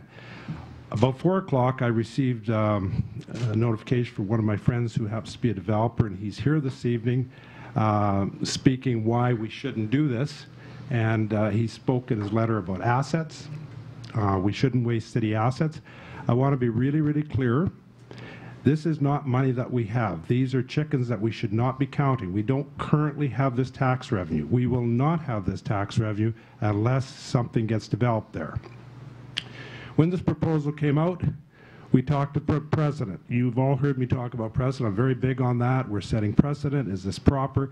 Yeah, this has been done. In recent history, I know in my time, I remember the incentives that were used with Victoria School when Red River Community College came to us and said, we're going to retrofit that old pile of bricks. We're going to spend $1 million. We need some tax relief. I believe I can get the details on it. It was over 10 years, and it seemed to work out very well. They don't always work out. Every progressive city in Manitoba does it. I talked to the mayors of Steinbach and Winkler and Morden, and they do use these from time to time. And I could say to people in the development community in Portage la Prairie, we need rentals in this community. Currently, the Pred office is taking reservations for people that want to rent out their bedrooms. So if you have a project that you're thinking about that involves rentals in Portage la Prairie, come and see your council. There's not special treatment here. We're being very open about it, why we're doing it, what we're doing, and what kind of tax incentives they're getting. If any of you want to do something on the same kind of aggressive timeline that involves rentals, come and talk to us. We're open for business. Thank you very much. Okay, so any further comments? The resolution has been moved. Any further comments at all? Councillor Draycott. I guess I would just like to make a comment back to Councillor Fraze. I hope that in the last 4 years of being on council, that we have evolved a little bit. We've changed how we do budget, we've changed at our increases, and we're finally getting some growth. And I guess I would state as a councillor, I hope that we don't become a community that's afraid to grow. If we're looking at growth as an expense to our community, we need to plan for that, which we are doing. And we need to grow. Our community tells us all the time we need to grow. We need to grow our housing. We need to grow our businesses. We need to grow our community. We need to not be 13,000 people for the rest of our existence. So I hope that we can vote as a council, as a community that's looking forward to and not afraid to grow. Thank you. Councillor Fraze? I feel compelled to respond. I don't think I'm Can I afraid. just, am not discouraging communication between councillors, but if we are going to just go back and forth from councillor to councillor, just questioning the how proactive this is, but I will definitely allow you to I guess, if it's just a rebuttal, I'll ask council to see whether or not it's effective in the decision that we're making here tonight. Yeah, one of the points I raised that we're doing this in the absence of any policy. It sounds like we're being open and transparent and encouraging growth at any level.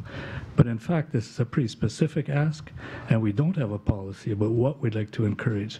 My experience in the past 4 years has been that anybody coming to ask for tax relief has not received even a hearing by council, that there have been a number of projects about to be built in this community that have been stalled by a council reluctant to support them.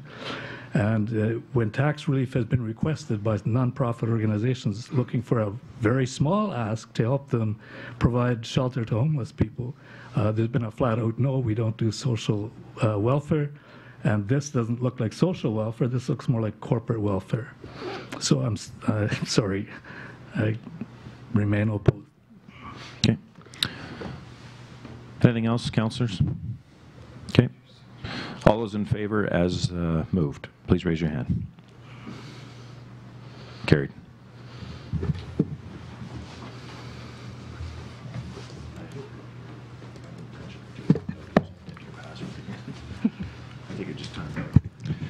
Never leave your laptop unattended, even at a council meeting.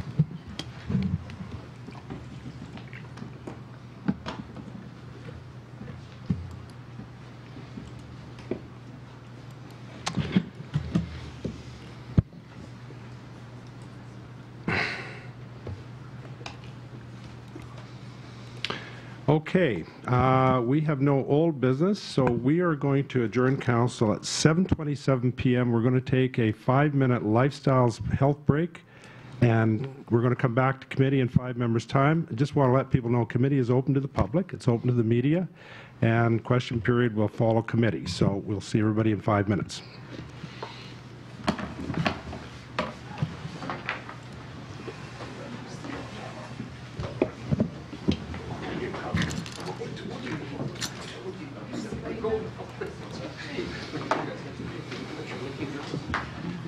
Oh, look what I got. Oh, that's cute. Is this one that lives in Winnipeg? No, this is our new one who was born in February. He's here in Portage. I saw him this afternoon. That's cute. Does he got on his pajamas, little cards? Oh, I think so. Yeah. Yeah. He's 10 weeks, is he now? Yeah, he's just a little bit older. Yeah. Just got bed when I was. Here he comes.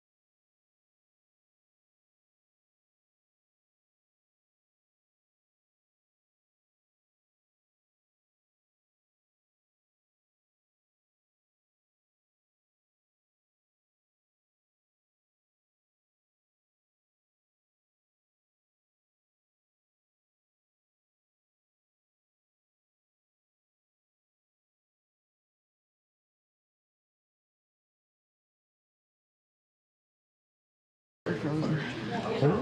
So cold. Crazy. It was way colder in the other meeting I was in. Where was that? I was at the Fairmont for the last 2 days. Oh. I saw this thing, I don't know where it was. We'll call committee to order at 7:32 p.m. First up is Finance, Legislative and Property Committee. Councillor Budds, please. Thank you. Just a couple items for committee as well as council's consideration is their second and third reading of the bylaw we just passed in council. And then we have the city manager's department as well as corporate services department's report for the first quarter. And so a fairly articulated report in those two areas. And I know myself or administration welcome any questions that might come out of those review of those reports. Any questions? Okay, hearing none, that concludes my report. Thank you. Thank you, Councillor Budds. City Planning and Economic Development Committee. Councillor Dreger, please. For consideration at our next council meeting will be an application that was submitted by the City of Portage la Prairie for the subdivision of 3 lots from the present holding, and this is a section of land that has received a fair bit of attention of late. Lots 1 and 2 of this section of land will each contain a 4-story apartment building in addition to single-level townhouses. A 3-story assisted living facility is proposed for Lot 3, and all the lots will be serviced by municipal sewer and piped water. Access to the proposed and residual lots will be from a proposed public road. The development plan outlines some policies there that need to be followed when looking at this application. There's been comments made by Bell MTS, also the Historic Resources, Manitoba Hydro, Portage la Prairie Planning District, Shaw Cable, and is that Winnipeg Land Titles Office? Is that what WLTO stands for? I couldn't quite determine. Yes. Yeah? Okay, so they've each made some comments towards this recommendation. So I'm anticipating some discussion and moving forward with it. Is there any questions on that item? We also have the building reports from the planning districts for March, and as has been the trend in the last year or so, we're continuing to see an increase in building permits being purchased in light of all the activity that is going on in Portage these days. And the third item there is the first quarter report from PRED. And as you will notice, Vern is not around the table today. He is in the Netherlands, actually at a conference representing Portage la Prairie, Manitoba, and Canada as a whole. And I'm sure he'll have quite a report coming back to us from that experience. There is a lot of good stuff happening in the PRED office these days, and you're invited to read the report as presented. Any questions? Any comments? Councillor Draycott. Thank you, Your Worship. One thing from our last PRED meeting that I was really excited to hear is that the investment announcements this year have actually out-totaled last year's total investment announcements. So kind of surprising in our first quarter that we would be sitting in this position, but a nice position to be in. Very nice position to be in, yes. Just also sitting on that board, I think it's worth noting that I know Vern is in travels, but he's in good company. And in fact, I think the effort put forth in marketing our region is paying dividends, as we know. As well, I think the company that he's keeping on this tour are the likes of City of Winnipeg. I think Vancouver and Toronto, I believe, are also there. So there's absolutely no cities of our size represented in our country at this event that we were asked to attend, and I think it just bodes so well for what we've been able to do here regionally, and hope that he comes back with lots of contacts for the city. Any other questions for Councillor Dreger? Okay, thank you. Concludes my report for this evening. Community Services Committee, Councillor Fraser, please. Thank you, Worship. Community Services Committee has first quarter reports from a list of agencies, organizations, subcommittees, and some of the city's own departments, like the Parks Department, all outlining good work they've been doing in the first quarter, preparing for the upcoming summer and keeping our city in generally good shape for its citizens. So those are open for anyone to have a look at and ask any questions. And that concludes my report. Thank you, Councillor Fraze. Waterworks Committee, Councillor Wall. Yes, Your Worship, the first quarter reports for the water treatment plant, the water pollution control facility, and the waterworks group are all available for your perusal, and that's all I have this evening. Thank you, Councillor Wall. Councillor Draycott, Transportation. Thank you, Your Worship. This evening we do have first quarterly reports for both our engineering department and our transportation department. Just something to take away is that we are undergoing 5-year strategic plans for our water, our wastewater, and our overlay programs. So that's exciting for our engineering division so that they can keep on top of things that need to be done in the next 5 years and make sure that priorities are laid out properly. So other than that, just regular first quarter type activities taking place by both those departments, getting our city ready for spring. And that concludes my report. Thank you, Councillor Draycott. And Councillor Fraze for Councillor Espy, Public Safety Committee. Thank you, Worship. 3 items. The first one is excuse me. The next council meeting, we'll be looking at second and third reading of the emergency preparedness bylaw that we looked at earlier today. The second item is an emergency plan, which is just a slightly different focus on emergency preparedness. The emergency plan, which will be made public and is available as a document on this report, looks at the way the school division and the city cooperate in emergency preparedness, the school division providing transportation in that event, and the coordination of that action. So that'll come up for next council. And the third item is first quarter reports for the public safety operations, fire department, RCMP, and bylaw enforcement, all of which show pretty steady as we go, slight increase in some areas, decrease in others. Still too many cats, Mayor Ferris. I've heard that, yes. Anybody needs a cat. And that concludes your report. Thank you, Councillor Fraze. So before we adjourn committee, we're going to move into question period. Question period, for those that haven't been here, lasts a total of 15 minutes. That 15 minutes can be extended with a majority vote from council. We're open to information-seeking questions, and we'll endeavor to get you the information that you request. Mr. Knott, would you have a question this evening?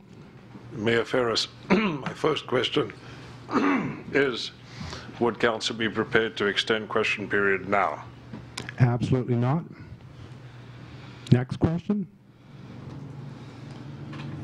Earlier on this evening, a question was asked about before a public hearing, if anyone was asked ready to speak to the public hearing, and there wasn't any. There was a comment from the back of the hall. We know it's already approved. How was approval made known to people before the vote was taken?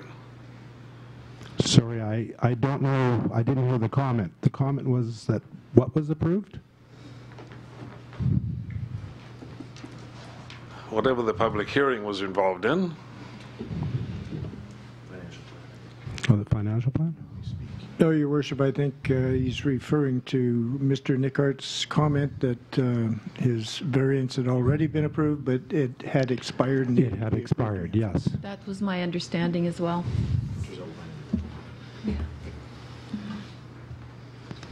Are you asking about the one from Mr. Nickart, Mr. Knott? No, question stands. If you're asking about Mr. Nickart's question, his variation expired. It's good for a year, and as long as you come in and reapply for it before it expires, you can ask for a year's extension as long as the applicant does that. His application had expired by a week, so he had to come in and reapply for it, and that's what he did tonight. I'm taking my turn. I've got lots of questions. Further questions? Mr. Beers? Mayor, councils, managers, thank you for letting me speak tonight. I think you all know my feelings on the incentives provided for the new developers. I had emailed everyone later this afternoon. I had just found out about this today at noon. I'm not sure what the procedures are, but I think it wasn't very much time given to comment on this. You know what? We give incentives to developers coming in. We have local developers who have put a lot of dollars into this community over the years. We had a slow growth community over the years. So I think that you can understand why that solid investment can't be made without some thought process going into the future. I mean, we do have Roquette, we have Simplot, we have all of these things coming. And yes, now we're opening the doors to bigger, larger investment corporations coming into the city and letting them have incentives. Do you not think that that company would invest in that land without the incentive? If they don't see the value in that land, without these incentives, do you think they would still be here? They'd be here anyways. So we are, yes, we realize zero tax gains right now today, but they will be there anyways. Let them make those investments in our community based on, are we investable? You're just saying, yeah, we're investable, but we're willing to give you tax breaks. I myself have invested. We have other developers here in Portage and people that own rentals. Are we prepared to give all of us those same tax breaks, incentives to carry on our businesses? Well, I can answer you. I can answer for my part to Mr. Beers. If you or any of those other developers in Portage la Prairie came to us with a similar proposal, we would be absolutely open to it. If it was for rentals, absolutely open to it. Why would it be just for rentals, affairs? Well, the reason for that is rentals, right now, 2-bedroom, the vacancy rate in Portage is 1.5%. I'm told the vacancy rate for 3 bedrooms is 0%. There's nothing to rent out there, I'm told. Yeah, no, it is that way. I realize that. But in the background, there's a lot of other people looking at doing investments and perhaps haven't had the complete time to put their foot forward for this. So you can see where there's going to be investments go backwards because of this announcement too, not forwards. We are not all great big companies like the one that's proposed, and thank you for them coming to Portage. I'm not against investment.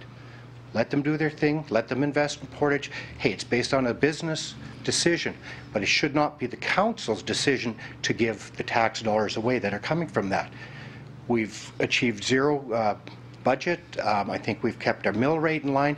We've done a good job with that, but you're giving away our future by giving away these tax dollars.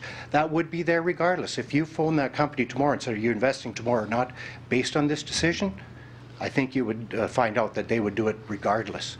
So we've basically given away a lot of tax dollars, not just from ourselves, from all citizens, all businesses. What happens when we got a dealership that comes in and wants to set up beside Craig Dunn and wants the incentives? So they want to grow, they want to have a dealership. So now are they allowed incentives? We've set the precedent. So if we have a trucking company come in, if we have another bank come in and they want to build a building in town, well, yeah, it's a needed business. We have growth going. So are we going to give them incentives to invest in our town? We've just opened the door to all of that. And I think that's wrong. We have people that have committed to this community over the years, invested their time, their money, their perseverance to stay with a city that hasn't grown. And now we've just been said, oh, there's somebody bigger. You guys are out. Yeah, you'll do that incentive to us. I don't come to you and ask for an incentive. I feel if I'm going to invest in this city, I'm going to do it because I feel I want to put my money in the city and invest. I don't come for those incentives. Obviously, I should have, because the door is open for that. And that you've opened the door for a lot of other people to come, which I think is wrong. That cuts down on our tax base. We only have taxes as our assets to work from, and we're not receiving them because of this. That's my comments on it. This will change new investment thinking, yeah. Some of these big companies can come in and do it, but for our smaller, medium investment people in Portage, that's going to hurt us. Those are my comments. Obviously, the decision has been made, but... Well, first reading has been done. Mr. Beers is going to be second and third reading, so this is not done. Okay. Next council meeting will be second, third reading, so it's not done. I think you know council's positions on it. Yeah. Yeah. Okay. I just wanted to state my position. I think I made it clear with my email, but thank you. Thank you.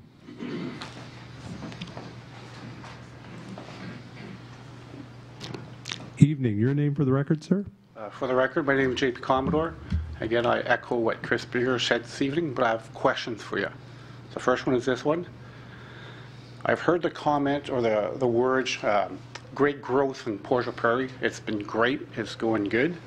My question to council tonight is that why are we providing incentive in a time where we have growth? An incentive program is usually there when there is no growth. So do you want an answer to your question, sir? Yes, that's my question.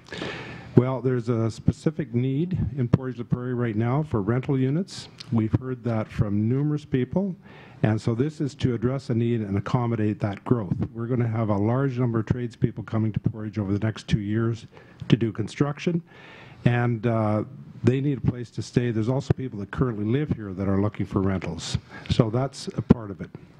Understand? I always understand there's a need for housing. Sir, do you have another question? Yes, I do. Okay. When you do the math, it shows you have about 176 new units in that project. And if I take an average of $250,000 to build one door, the project's going to spend $44 million to build this actual this subdivision. And if I do my math, the city's going to save $568,000 in taxes. When I reverse it, that's 1.29% of the capital project. So they're coming in here building this many units, and we get excited. We know they're going to, by the numbers, they're going to spend $44 million. And they're asking the city, can you please give me a rebate of $568,000? That's 1.29% of the project. If I was building that project, I wouldn't come begging for a 1.2% rebate on a $44 million. It's going to be built. The number's there. Sir, what's your question, sir? My question is, why is the City Council approving or entertaining approving a rebate of 1.29% for a $44 million project? It's such a small number. So that's your question, is why are we approving it? Yes. Okay, thank you for the question. I think the question's been answered numerous times here.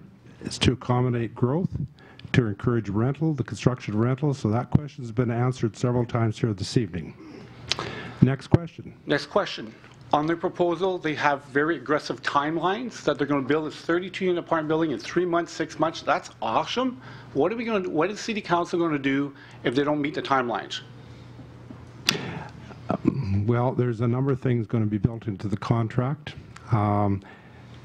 I guess my question, what is that? Yeah. Would you like to speak to that a little bit, Mr. Pato? Through your worship to the presenter, the key to this project is there's a very short time window in which they can build and receive the incentive. So if they don't build the project within that time period, they don't get the incentive. That's more than fair. So what City Council is saying today, that you're going to approve that type of a rebate over 5 years, but if you don't meet those guidelines without asking for extensions, that's null and void. I can speak to the motion that was read today. It hasn't been carried, of course. Yes. But it's set out, it has a clear deadline. If you don't reach that timetable, then you no longer get those incentives. So there's a very clear date in the actual motion, and there's also a clear step process in it. That's very fair. Okay. My last question. Were there other people that had questions? Just, you can stay up, but there's nobody else. Mr. Knott, you had a question? Okay, Mr. Knott, and then we'll get back to... Several of us have still got several questions. Okay, well, there's about 2 minutes left, or there's other people that haven't had a chance to ask questions yet. I have one last question. Is there anybody out there that want to ask a question, haven't had a chance yet? There's a gentleman over here. Ms. Anderson, do you live in Portage la Prairie? I don't live in Portage. Do you own property here? Yes. Do you? Okay, so you're a taxpayer? Yes. Okay, come on up. As a preface, you've referred into the past that I don't live in Portage and have questioned my ability to raise questions. Tonight we have a lot of citizens who would like to ask questions. So that's correct. Yeah.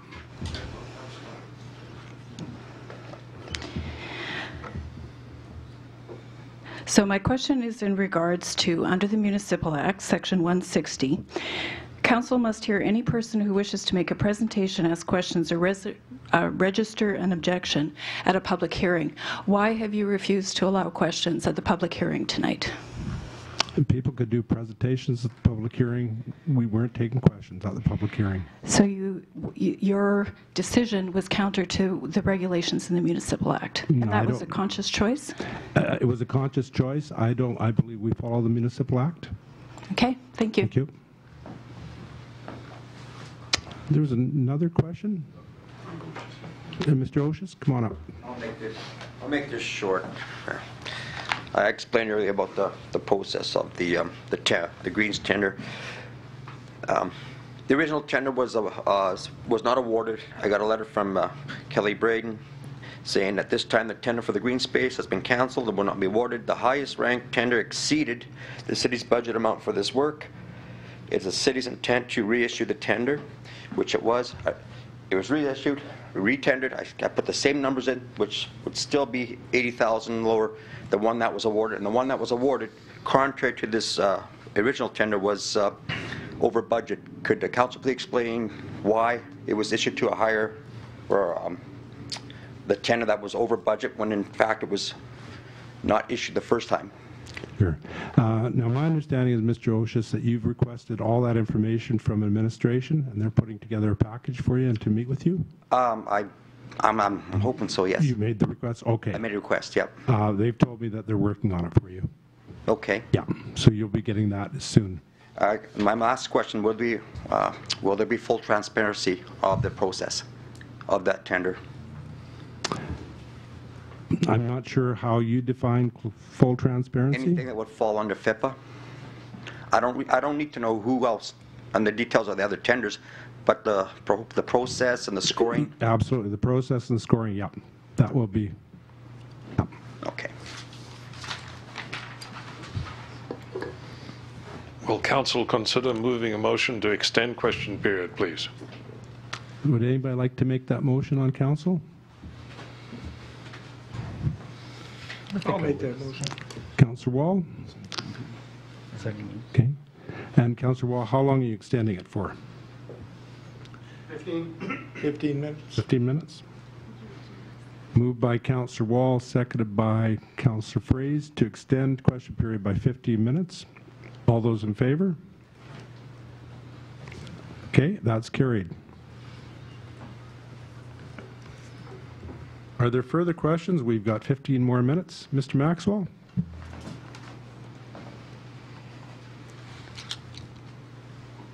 I understand tax incentives given to new businesses employing people because your city grows with the employees. But I do not understand giving tax breaks to private companies to build rental property. Interest rates 3%, rents are $1,000 to $1,200 a month, costs $175,000 a door to build a block. It's a nice return on your investment. Why are we being so generous? The only income a city has is taxes. You know where else to get money to pay your bills. It has to be from taxes. If you keep giving the taxes away, you're not going to pay your bills. When I sit here and listen to you tell me that there's no apartment blocks in Portage, it has to happen. You're talking to the guy that has stood at the same desk more times than enough wanting to rezone a piece of property to build an apartment block on. And the biggest joke the city will ever have is the Lions Club pool site. Would have been a beautiful condo. But you weren't on council, so you can't blame you. If you give this tax break to these people, you're still responsible to move the snow, haul the garbage, any problems. The fireman's going to want at least 1.5 more employees. The policeman's going to want another policeman. How are you going to pay them? You're going to increase my taxes so that you can give this guy a break over here? Not fair, people. To give incentives to people to build something they're making money on is not fair. A person comes here and wants to build a business, start a new company, you give them a tax incentive because you're going to hire 20 employees. I understand that. But I do not understand giving it to a rental. I know that. I look around the council, I see the dirty looks I'm getting. I know that everybody's got their minds made up. But you know what? You'll regret it one day because you're given something that's not necessary. The only piece of block zoned in Portage la Prairie to build apartment blocks on is the one you're talking about, that's serviced. The council made a decision to sell the piece of land to 2 people. Didn't make a decision to sell, here's a piece of build apartment block on. You don't know how many people would have stepped forward and built an apartment block. But no, 2 people got it. One party decided not to do anything with it. They're sitting. Now they want to use it, and they want you to give the tax break. Not right. Long ways from being right. Thank you. Thank you, Mr. Maxwell.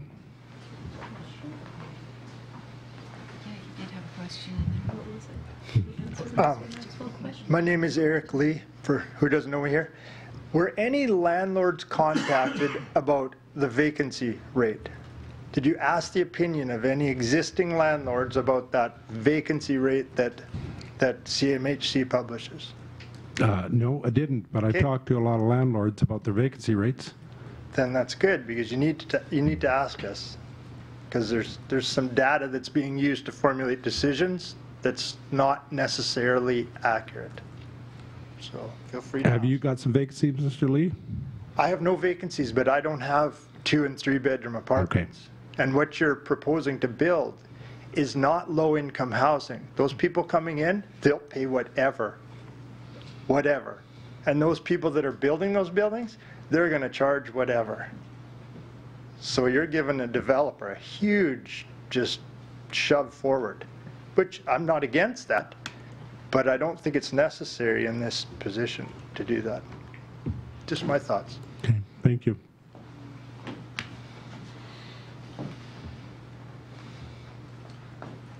My last question/comment, I lived in Cornwall for close to 10 years, and we went through a very similar type of approach. We had a developer come in, and we saw it happen, and I want to make sure you guys are aware of what's going to happen in 5 years. Those type of developers come in, they ask for rebates, we give them the handout, which I don't believe should be done in this scenario, and after 5 years, when his tax rate is supposed to be based on the mill rate, that developer will come in and say, my building's not worth $44 million, it's only worth $36 million, and he'll ask for his tax rate to go down based on the assessment. They'll come at you in a different direction. I believe they're coming now. Why? Because we need housing. The developer is not going down in Eli. He's come to Portage la Prairie because there's a need, because he's going to make money. We, as City Portage la Prairie taxpayers, should not be giving that type of rebate. So my question is council ready of what's going to happen in 5 years when you gave somebody a rebate? He's going to come back at you a second time. What is City Council going to do then in 5 years to protect for that, sir? Well, in Manitoba, the assessment is done by the province, and the taxes, of course, are based upon the assessed value of the province. So we don't determine that. The building owner doesn't determine that. So that'll be determined by the province. And we do understand that people are in the business to make money. That's not a shock or surprise to us, but we do appreciate your warning. Thank you.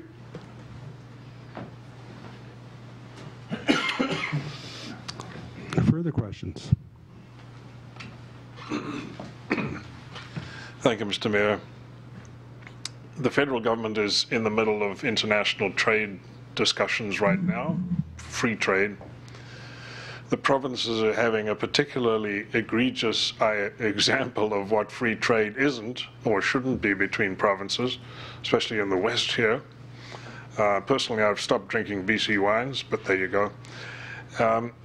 And the problem with the lack of free trade between provinces and the lack of competition between excuse me, municipalities, I'm coming off flu, is that it doesn't do anything in terms of prices for people. There might be some people who benefit or not. So that's my preamble. The question is, with the upcoming large tenders that will be going out to make structural changes in the city, specifically the bridge, $4 million to play with.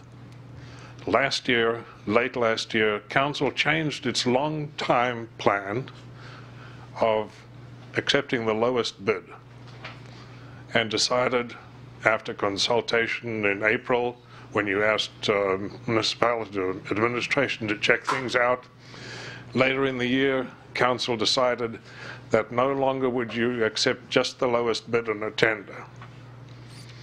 I can anticipate a lot of bids coming in for the next little while.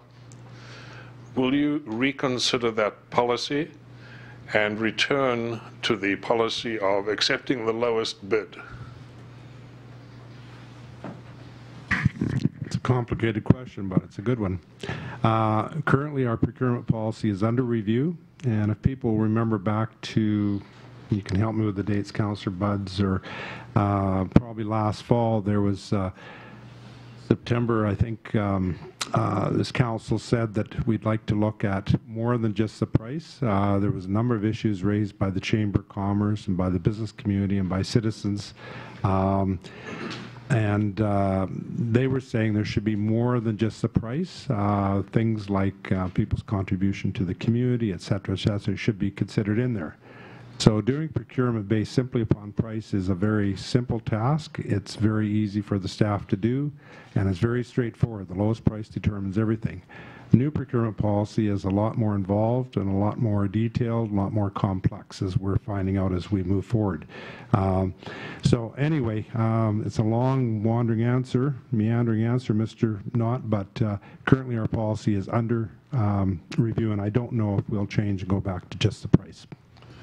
You say it's under review. It means it did not change last year? It did change, and the procedures are under review right now. The problem with the under review, with this policy, which I understand now is under review again, is that you'll get a local bid or a bid that knows something about it. No one else will come in and bid, because they know if they come in within 10,000 or 100,000 of the asking price, they know they're not going to get the job. So you're not going to get bidders from Winnipeg, from Saskatoon, from anywhere else on major jobs in the town. You're guaranteeing that Moon and Messington and any other construction companies that might be around will get the work. Well, that's all very well. It keeps the money in the community, but you're opening yourself to all kinds of corruption and all kinds of skullduggery and all kinds of under-the-counter things. So my question is, would you again reconsider this policy, which you are in the middle of initiating, but is less than a year old? Okay, just to clarify, we do not currently, and we will not have a buy local policy. That would be, number one, illegal under the trade agreements Manitoba has signed on to. So currently all I can say is our procurement policy and the procedures are under review, and that's about all I can say about that tonight. And we are at the end of the 15 minutes. Mr. Maxwell? This is a simple one for you. Does this council have the right to give away the school taxes? I don't think we do. Sure, I understand the question. Do we have the right to give away the school taxes? You're reducing taxes on these apartment blocks coming. Part of the tax you're giving away belong to the school board. Oh, no, they'll still pay the school tax. They'll have to pay the whole school tax. Yeah. You're only giving away city of Portage la Prairie taxes. Correct. Thank you. Can I ask one more question? Mr. Beers? One more question, please. Just a question that, based on us looking at an incentive program for Vianel for this development, will there be any questions to them about their local purchasing policies or, you know, their purchases during construction? They are a well-established, very strong company. They have their own lumber yard, their own cement yard, their own labor. So I have nothing against that. If they come in to develop land, that's great. But if they are going to be getting an incentive from the citizens of Portage and the businesses of Portage, should that then also be a consideration in that incentive? It's not a consideration, and it actually isn't in the contract that got first reading tonight, and I don't think it will be, Mr. Beers. Okay, so then my question is, so we're giving away our business dollars with absolutely no question on them of their spending habits in our community? Well, nobody's got these dollars yet because nothing's been developed on that land. This is new tax revenue we're talking about. It's nobody else's. It doesn't exist right now, and it won't exist unless it's built and developed. So I guess it's a different way of looking at it. But we're rolling the dice and saying if we don't give the tax incentive, this project will not go. I've talked to Roquette also, and we had some plans on the move with them as far as temporary housing. If this is why we're building the incentive into this program only for Roquette, well, that's a 2-year program for those big renters that they need right now. What happens when they go away? This is not only for Roquette. The lady that called me this afternoon, she's not a tradesperson. She's lived here for a long time. Roquette, Simplot, some other construction that's going to happen will make up some of that. Okay, just was a question.